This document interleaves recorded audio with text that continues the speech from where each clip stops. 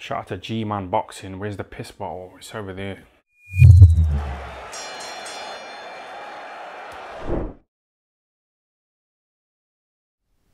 Alright, people. In the wake of Conor Benn versus Chris Eubank Jr. being postponed / cancelled, really, in the wake of Conor Benn's failed PED tests, which apparently took place at the start of September, which is strange that it, we'll talk about that more in a sec. But obviously, on YouTube, we all had a bit of a laugh, and on Twitter as well, because we wanted to know what Tony Bellew would say. And I just feel the need to make this video because he came out and made a statement saying that his stance on drug cheats is the same as it always is. Banned them. Didn't mention any names, but he said that's his stance on drug cheats. But also, he defended, imagine this, defended Eddie Hearn and said that Eddie Hearn pulled the show despite not having to do so, and that's fact. Now, I'm going to call him out on this, alright? And before anyone says, gee, you do like doing these videos we talk about Tony Bellew, I don't do them too often. And look, Bellew as a fighter, I respect massively. He was a great fighter. He was an overachiever in many ways when you look at his career, because he never really struck me as being more than European, kind of knocking on the door at world level. And then when he went to cruiser, even against Mastinak, that was on the AJ White undercard, he nearly stopped Mastinak in the 12th round, but he struggled a bit in that fight. It was a close fight. And then he just came to life when he beat Makabu. Obviously, that was kind of, say came to life. That was near the end. But he definitely had a good run at cruiserweight. There's no doubt about it. I think, though, the cruiserweight division at the time was a lot easier. I mean, Lebedev was the main guy. This was just before Usyk, Gassiev, Dorticos. Briedis was kind of, we were talking about him, but he hadn't won anything. He was mandatory for Bellew when Bellew was going to fight David Haye. And in hindsight, Bellew versus Briedis, that could have been a really good scrap. I might have even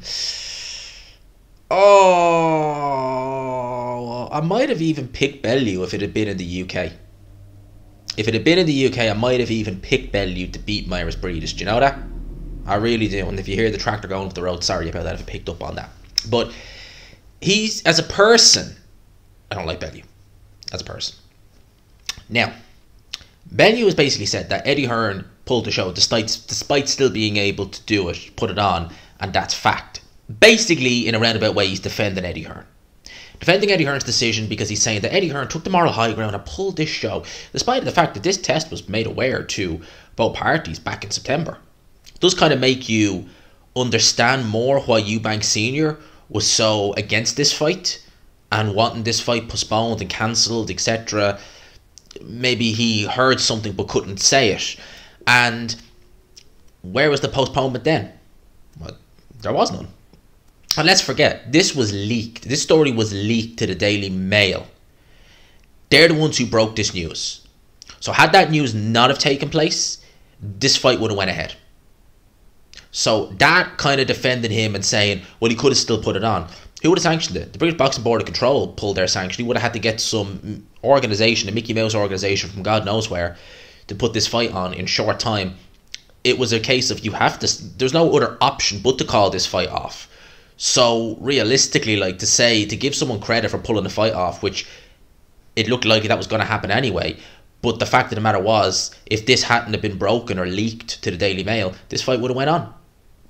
And Bellew, some people I've seen on Twitter were saying, look, people are being a little bit harsh on Bellew. And at the end of the day, right, my kind of way of looking at it is this, right? If you're going to have that passion of ban these drug cheats, Ortiz, Povetkin, Miller, they'll never darken the sports door again. They shouldn't. If you're going to have that passion, when it's a fighter or a fighter who's promoted by Eddie Hearn, Matchroom, where's that passion? Oh, Billy Joe's clearly not a cheater. Oh, Dylan White's not a cheater. Oh, no, that could never happen. Where's the passion? And look, I'm not saying that, obviously Big Farmer Miller, as we all know, but when you have Luis Ortiz, and I'm not giving him a pass, don't think I am, but when he's using similar excuses, oh, I was on medication for high blood pressure, oh no, you're a drug cheat. You're a drug cheat.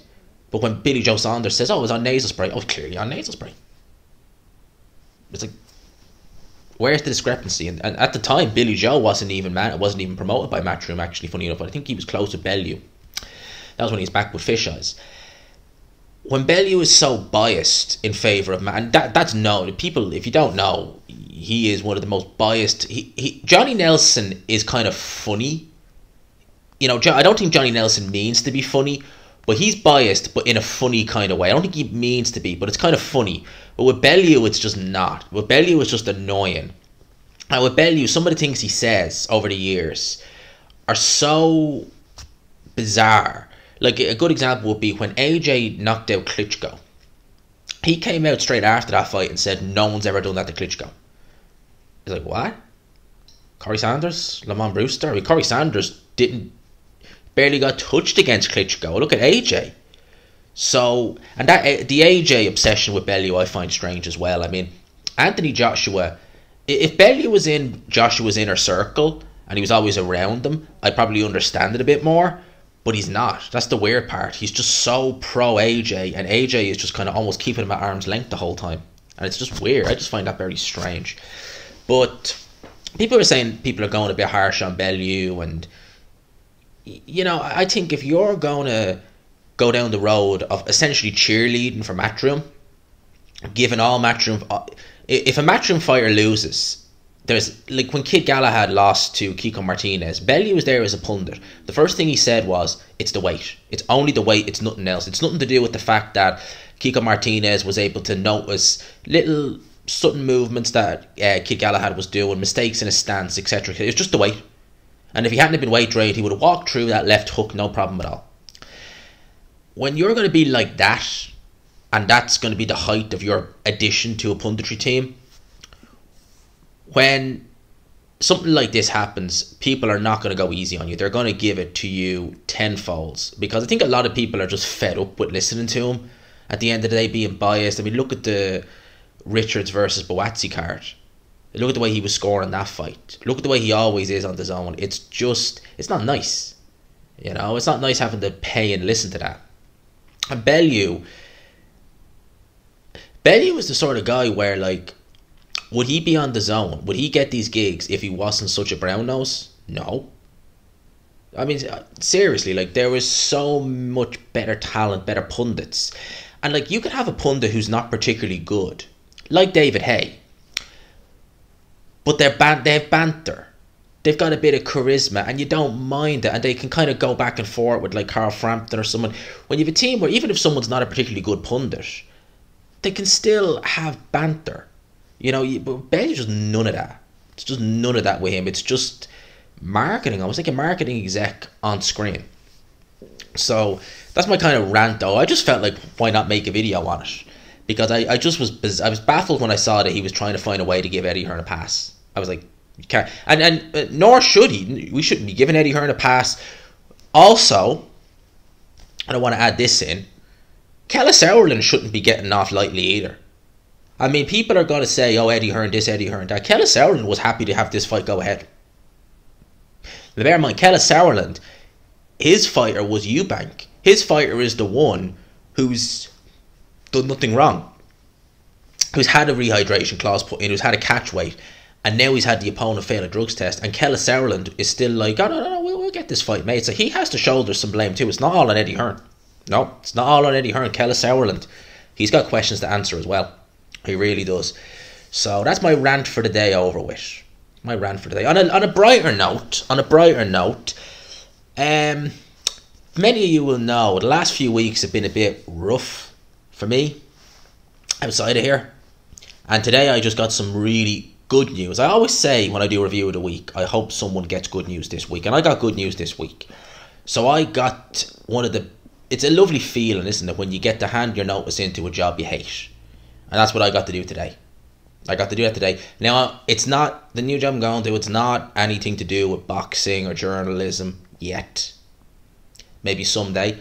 But it's an improvement. And at the end of the day, my kind of way of looking at life has always been, if you're not happy in a situation, change it. You're not too young, you're not too old, change it. If you're not happy in a situation or you want to move something or change something, just change it. You know, I always use the analogy. Imagine drinking from a cup that's really, really cracked and chipped. And every time you drink from it, it cuts you. It gives you a little cut on the cheek or on the lip or something. The more you keep drinking from it, the more it keeps cutting you and leaving you with scars. Whereas someone says, oh, by the way, see that cup you're drinking of, it's pretty bad. Seen better days. Here's a new one. No, I'll keep drinking out of this one. But it's cutting you. I know when it hurts, but I may as well just keep drinking out. It's all I know. Nah, I've never been like that. I've been like, throw that cup against a wall, get a brand new one in. If you don't like the new one, just throw that one away, even if it's perfect, and make it better. That's the way I've always been. So, it's good news. And yeah, a ranting video ended on a good note. Or so, we'll say. Well, it is good. So, yeah, let me know your thoughts in the comment section below. Hit the like button if you could. Hit subscribe if you haven't already. People, for now, I will talk to you. You know, I planned on doing a watch along tomorrow. Ain't no watch along happening now. But I don't know if I'll get a video out tomorrow. But for sure, we will do a Sunday sesh. We'll do a Sunday evening session this Sunday. And we will dissect it. We will dissect the week's events. And it will lead us into the next week where we will have a big review of the week. Because I didn't do midweek report because the recordings kept crashing. I mean, literally, like, I recorded 20 minutes and the recording just crashed. And it wasn't me not pressing start. I made sure, look at start. It just did not do anything. So that was annoying because it was like 20 minutes I was recording for. And to talk for nothing, it was just like, really? So we'll do a big one on Sunday. For now, I'll leave you with that. I'll talk to these people. Peace.